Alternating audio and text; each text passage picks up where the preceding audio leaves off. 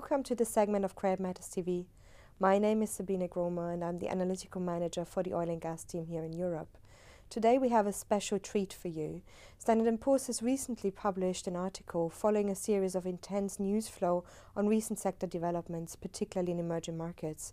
So today, for the first time, we are connecting to 3 foreign offices outside of London.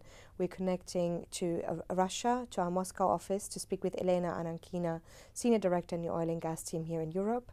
We will also connect to Gloria, she's a director in our Hong Kong office, and Fabiola Ortiz, she's a director in our Mexico City office.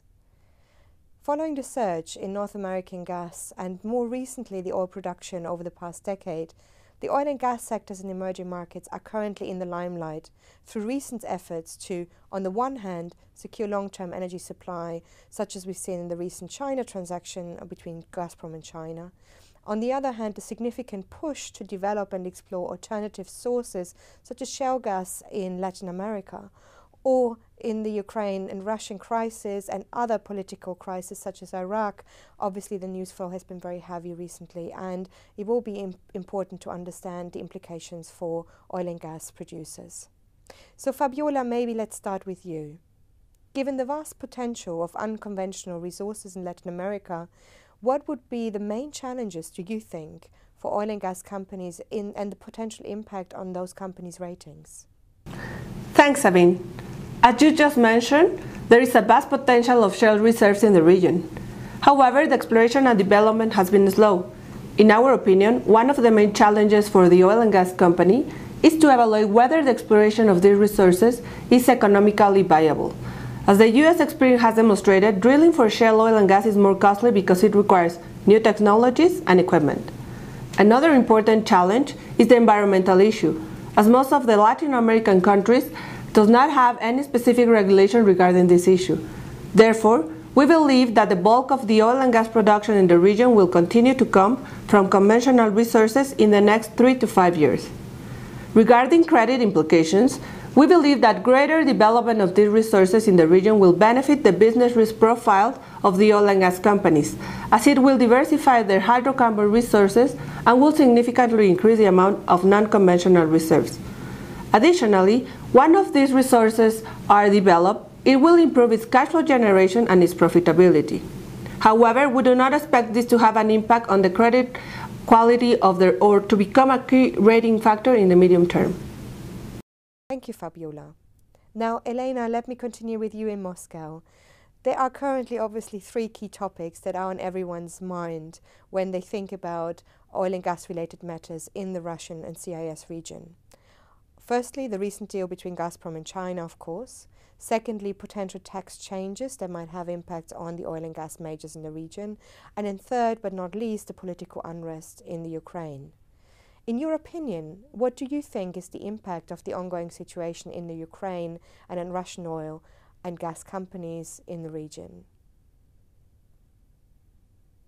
Well, the general trend in the Russian oil and gas ratings is negative, mostly because of the sovereign developments. In April 2014, we have lowered our sovereign rating on Russia, and triggered by that were our rating actions and outlook revisions on a number of Russian oil and gas players. We currently do not have any Russian oil and gas companies or any Russian corporates at all rated above the sovereign.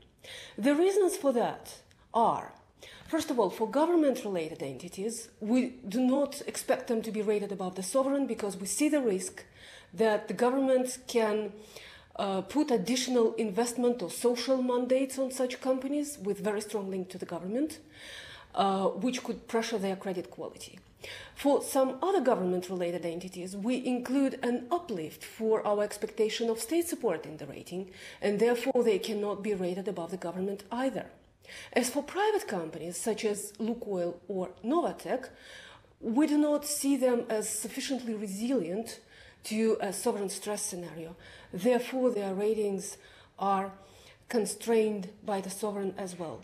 But having said that, standalone credit profiles of big Russian oil and gas companies remain intact.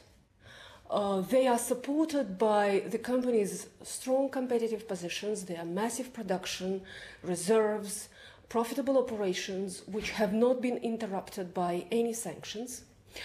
We see financial metrics for many of the Russian oil and gas companies as very solid, and at the moment we see their liquidity as adequate.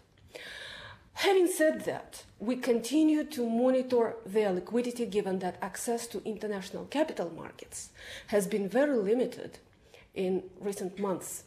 So far, liquidity of large players is supported by their solid free cash flow generation, relatively big cash balances, refinancing available from Russian state-owned banks, and for some players, by long-term customer prepayments.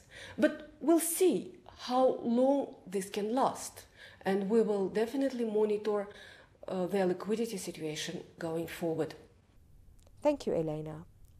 Finally, Gloria, what are the implications of Gazprom's contract with CNPC for China's evolving energy structure, and just generally the Chinese outlook on energy standards? In our view, the Gazprom contract is positive for China's evolving energy structure. First of all, this transaction will help China to meet its strong demand for gas. Such demand is supported by China's continued economic growth, urbanization, and need to achieve carbon emission targets and environmental protection.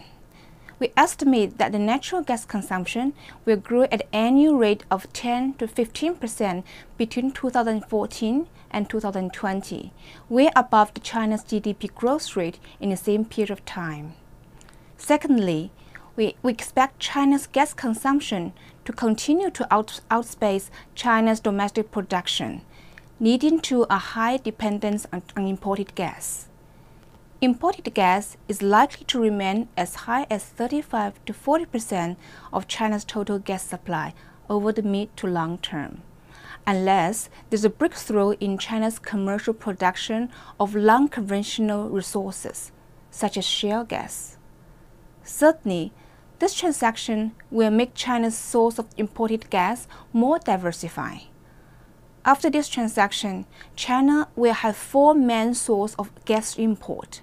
One is the Northwest pipe gas from Central Asia. Second is the Northeast pipe gas from Russia. Third is the Southwest pipe gas from Myanmar, and also the LNG shipments from Middle East, Australia, and other places. We estimate by 2020 that the gas from Russia is likely to account for 10% of total gas supply in China. Thanks a lot, Gloria, Elena, and Fabiola. It was a pleasure to have you with us today. And this concludes our segment of Crave Matters TV. Should you have any questions on any of the topics discussed, please feel free to reach out to any of us anytime. Thank you for watching.